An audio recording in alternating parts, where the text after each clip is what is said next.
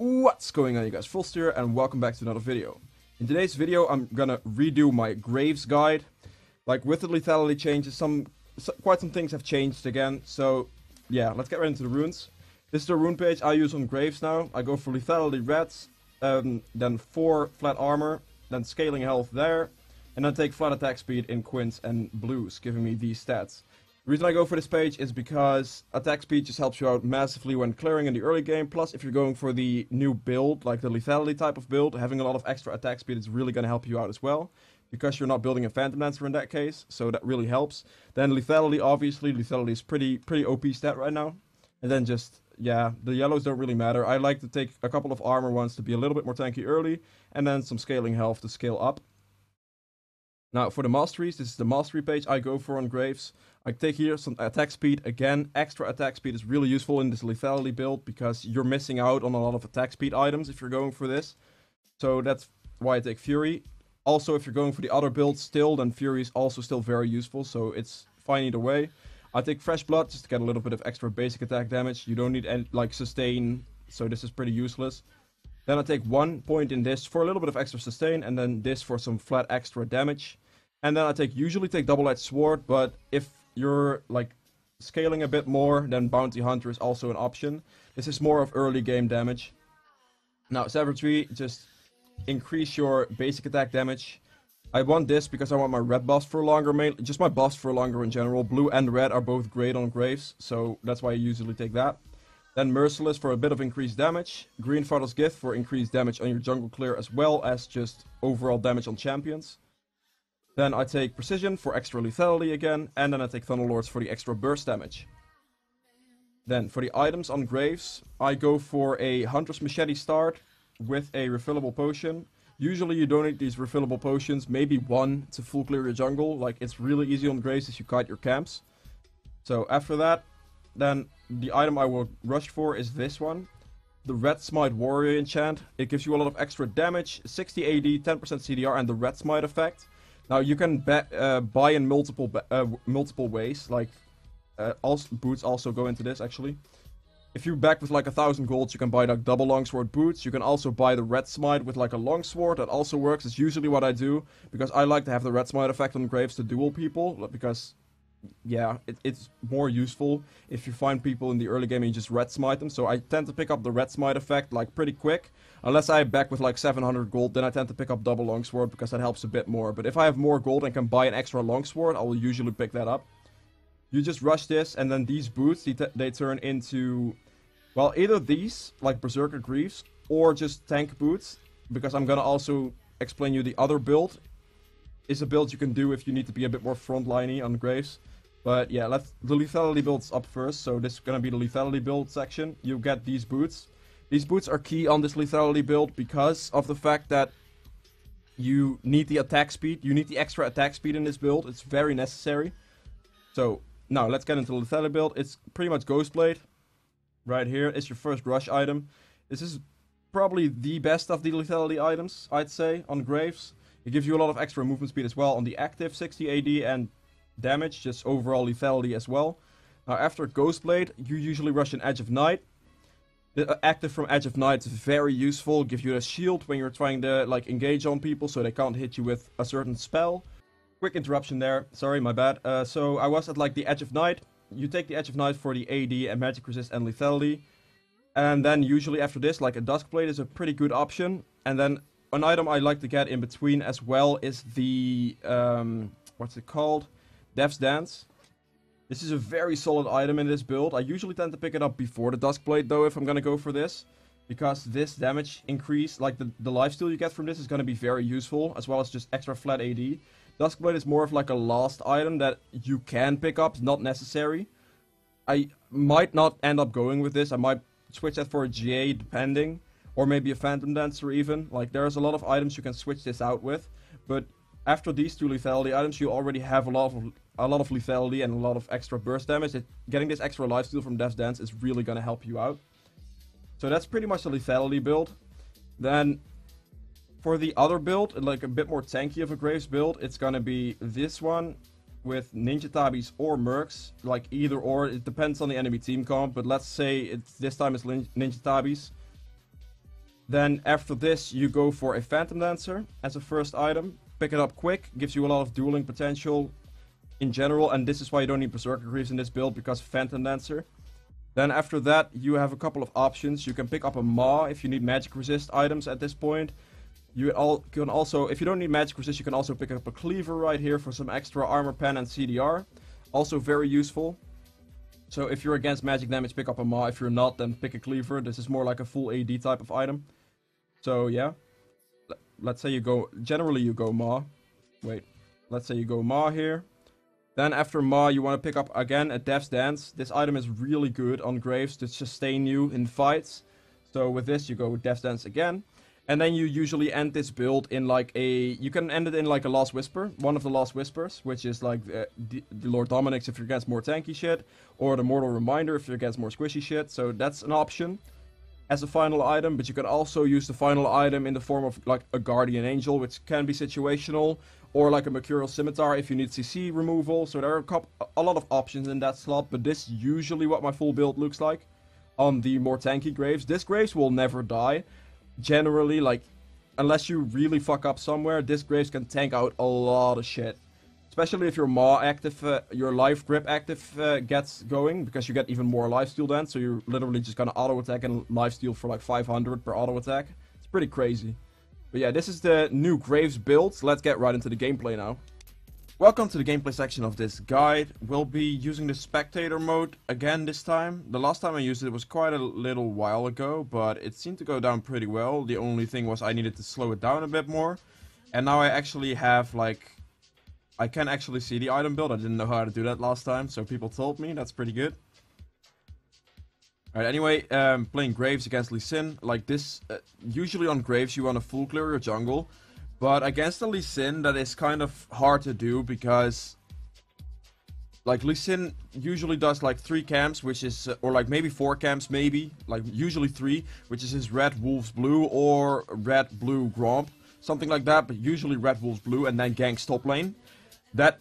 Keeping that in mind, this game I actually did a pretty quick clear myself because I did the Blue Gromp Red, I do believe. And then went to counter gank the Lee Sin on top lane because I thought that Lee Sin was going to be top lane. Alright, let me slow this clear down here. You need to be paying attention to how I clear it with Graves here. Because I am using my passive stacks the best I can to keep them up. To make me a little bit more tanky.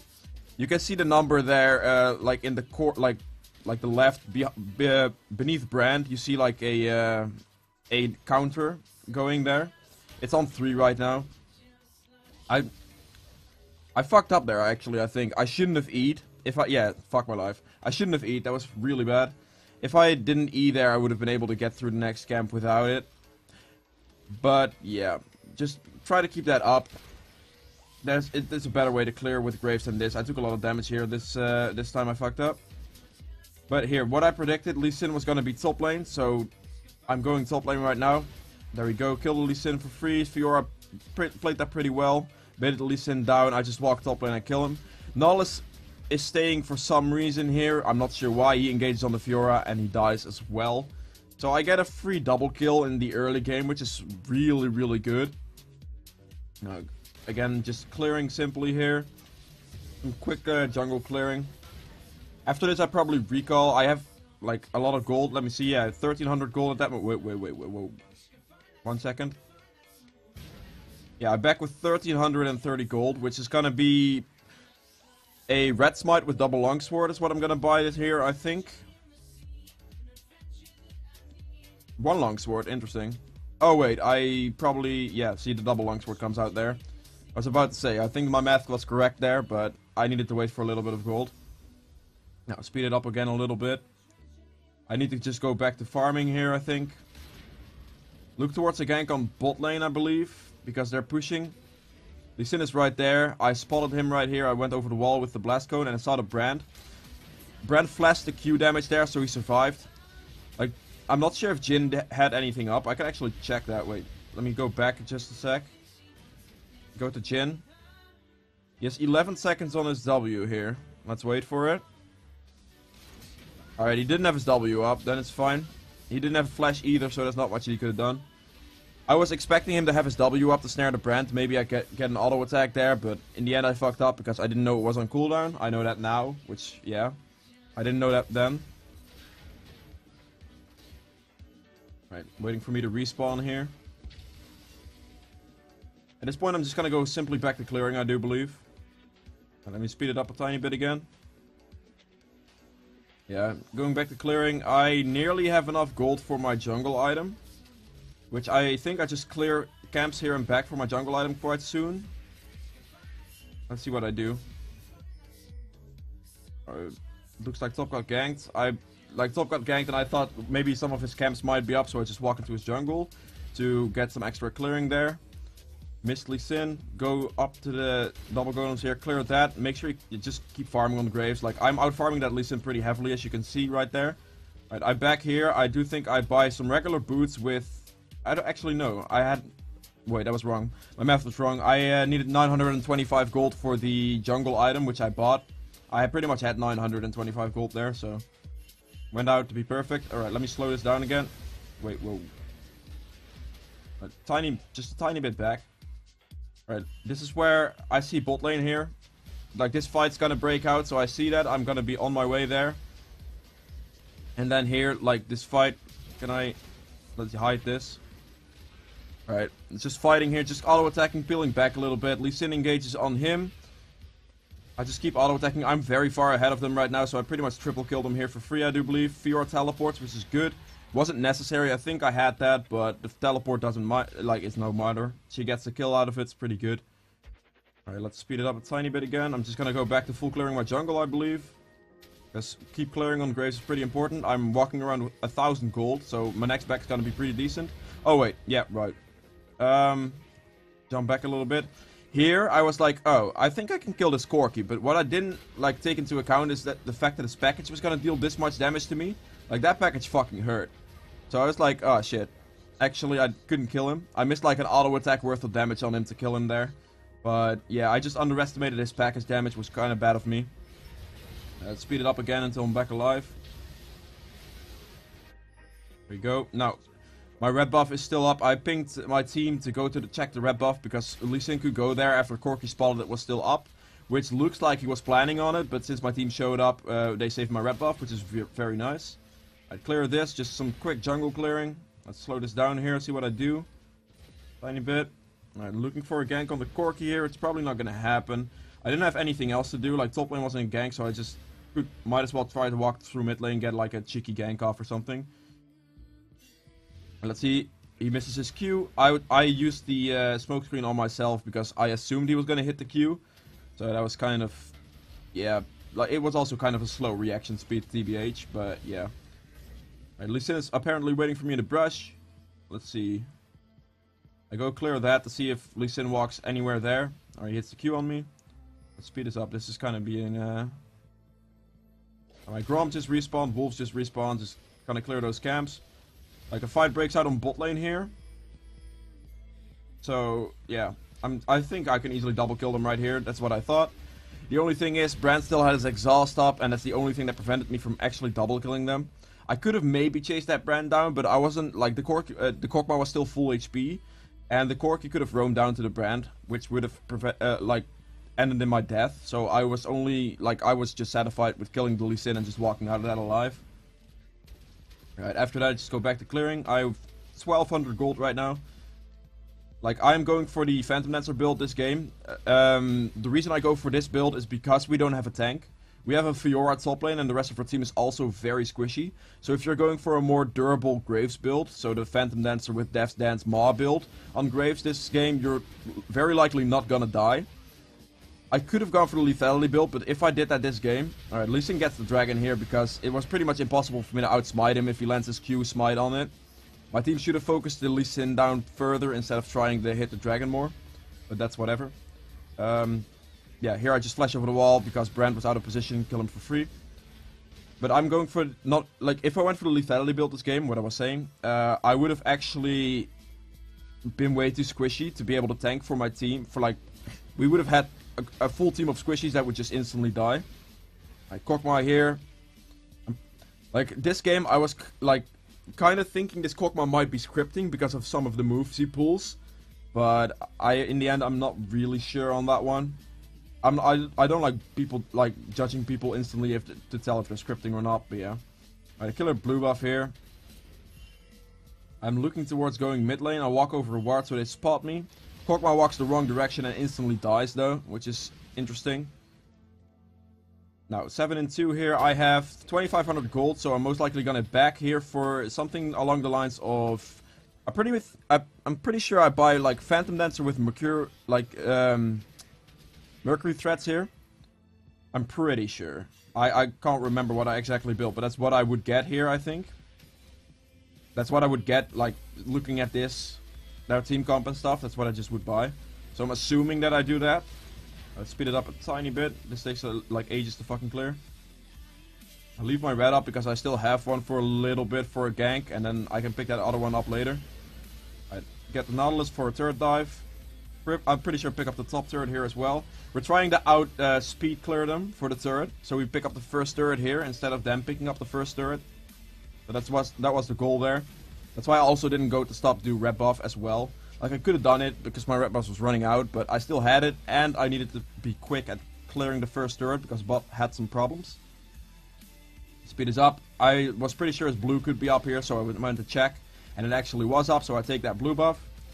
I knew that Lee Sin was going to be there soon, so I'm not going to go for the wolf camp. I was also pretty sure that was up, but because I knew, I was just going to back off. Take my red buff here and probably recall. I have 4,200 gold at this point. Let's see what I buy here. I'm pretty sure like Phantom Dancer, Mercury threats, and then maybe like something of a Hex Drinker. Oh, straight up buy a Dev's... Do I straight up buy... Ah, okay, that actually works. Straight up buying a Dev's Dance there is not too bad. But yeah, see, I knew that was gonna be something different. I bought Maw with Mercury threats. Looking at their team, Kog'Maw does a lot of magic damage. Corki does a lot of magic damage. Nautilus does a lot of magic damage. Brand does a lot of magic damage. So I just buy double magic resist items in the form of Mercury threats, which also reduces CC from Nautilus, Brand, the slow from Kog'Maw, and then Corki's shit as well with his package slow. So Mercury threats is very good here. And then I also pick up the Maw for the extra magic resist, which makes me pretty much unkillable to their entire team right now. So that's why I did that. I decided to not upgrade, like, the next buy is 100% going to be the Zeal upgrade into a Phantom Dancer here. Alright, here I just throw a random smoke screen to get the assist on the Nautilus. Like, I didn't want to take the kill from Fiora, but I wanted to get the assist. Just throw a smoke screen on it for like 50 damage. Again, as you can see right here, I'm like 60 CS up on that Lee Sin because I kept farming a lot, and he didn't. Like, one of Graves' strengths is just to keep farming a lot to get your CS going. Like, he clears everything so fast. Alright, here this dragon is pretty free for me. There's no real, like, Vel'Koz was zoning the Lee Sin perfectly with the ultimate, so I could pick up the dragon here. I sniped the Brand with my ultimate there, and then I chased his Corki down. Like, look at this. Look at right here, this fight, yeah? I'm fucking straight up face tanking this Corki. He exhausted me and everything, and I still survived because there was just no way he could kill me with this build. I had a Maw and Mercury threats. There was no chance he could actually kill me there. Would have been even worse for him if I had the Phantom Dancer. Here I see a Kog'Maw. He flashes onto me, but like his... Like, wait, just go back there, like, just a second. This is what I mean. This is actually what I mean. Alright, let's speed it up a tiny bit to like 1 speed. And then slow it down as soon as I go on the Kog'Maw. Alright, let's slow it down a tiny bit. Look at this guy's fucking mechanics, dude. Like, he fucking orb walked the shit out of me. Perfect auto attack space, like, auto attack spacing. Whatever, he just played that fucking perfectly. That was one of the moments where I was like, this guy could definitely be scripting. That was way too perfect. But, yeah, I'm not sure on that Kog'Maw. I'm still not sure. Like, some of his moves this game were very questionable. Alright, just, they're picking up the turret here, I think. And actually, they might miss this turret by like a tiny bit of HP. Yeah, they miss it by a bit of HP. Alright, as you can see, the buy that I did. Wait, let me just see, go back to the buy that I did. Like, I have 2,250 gold, so I probably pick up the Zeal here. Or the Phantom Dancer here, sorry. And then just buy into a Dev's Dance, because I already have Maw and just need some lifesteal. So at this point, I'm very tanky. I also have a lot of lifesteal, especially when my Maw active kicks in on this build. Still waiting for me to respawn here. Alright, back out. Like, look at this gold trap, by the way. Like, I have 10k. I'm at least, like, pretty much 2k up on the rest of the game. That's because I kept farming as well as just getting some kills around the map. I pretty much have the same farm as my AD carry, just because I kept farming. It's not necessarily that I took a lot of farm from lanes, it's just the fact that you can get a lot of farm from counter jungling and just speed clearing your jungle every time. So, yeah. Alright, I know that the blue is up here. I see my team fighting down there, which, I mean, nothing I could have really done about that one. So, just playing my own game here, trying to get some more farm, some more, like, gold for me. Right, I see this turret here, it's very low, so I just go towards it, auto attack it once, pick up a free turret. Then here, a fight might break out here. Let's see what happens. I'm not sure. Right, I use smokescreen there. I go in. Like, I just straight up dive in because I knew I was very tanky and I saw the other people on the other sides of the map. So I just literally 2v1 them, pretty much. Let's just go back a tiny bit. Recap this a bit. Slow it down. Actually, speed it up, slow it down here. So I knew that the Corki, I saw him on the ward, so he wasn't gonna be close. Then I just dove in, because I was pretty sure it was only Lee Sin and Brand there.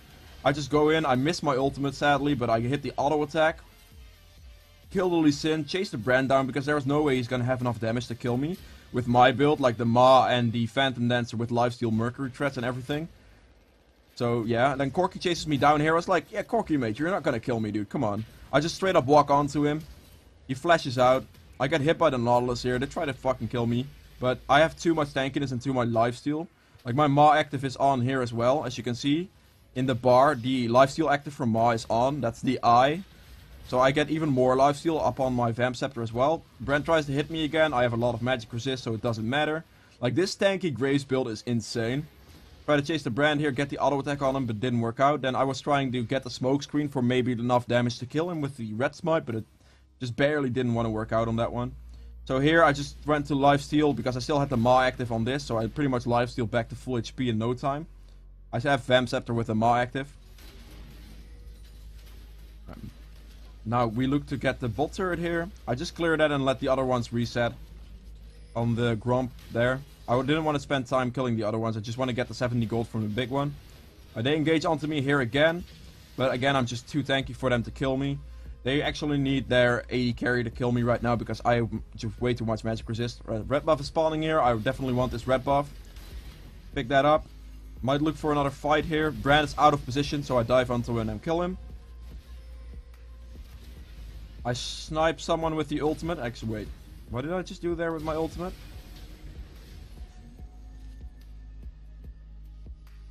Alright. This is where I shot my ultimate. Corki's out of position here. I'm assuming Fiora goes onto the Corki. He gets snared. I fire my ult to do a lot of damage to him, and Fiora crits him and kills him. Alright. That's what happened there with my ultimate. I have 2900 gold right now. So I'm most likely gonna recall and get my Death's Dance, I'm thinking. Recall here. And I pick up the Death's Dance, yeah. Then I sell my refillable potion for a longsword just to get some extra damage, I suppose. Building into maybe a Lost Whisper this game. I think so.